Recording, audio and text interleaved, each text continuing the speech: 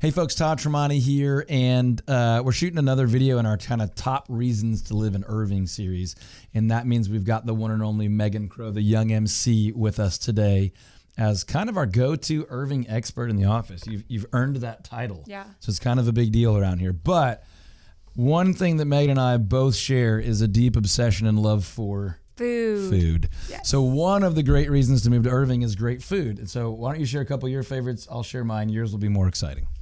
So the Toyota Music Factory, like that whole shopping area over there, has great restaurants. Nosh and Bottle is one of my favorites. It's kind of like a wine meat and cheese market.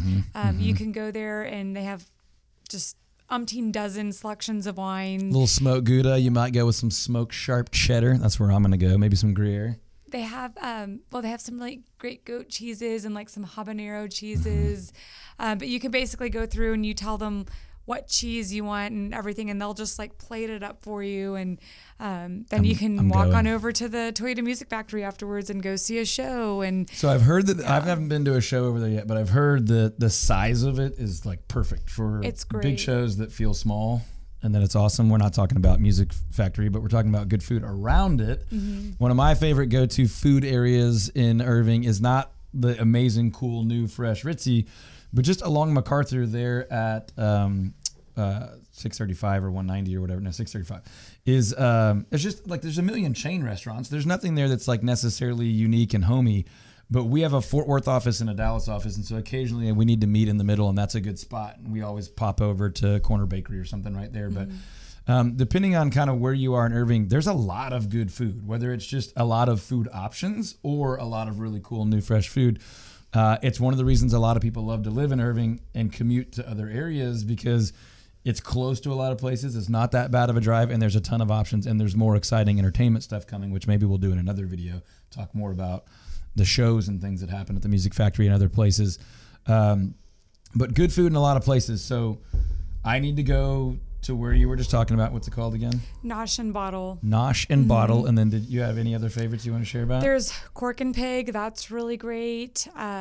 There's Boy Na. It's a Brazilian steakhouse. Irving has always had great food, but I would say back in the day, it was mainly chain restaurants. Right. Now they really are catering to the mom and pop shops, the specialized private owned restaurants. And because of that, there's a huge resurgence in kind of the young professional community there, right? So we'll probably do more videos on other reasons, but lots of good apartment options, some entertainment options. But for the sake of food, you really get both.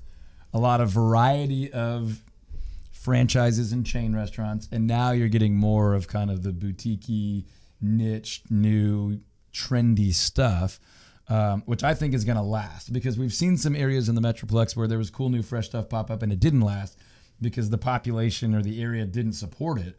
But that's not the case in Irving. We're seeing really cool stuff happen over there. So anyway, get out, check out Irving if you're thinking about moving to the area. Some great reasons to live there.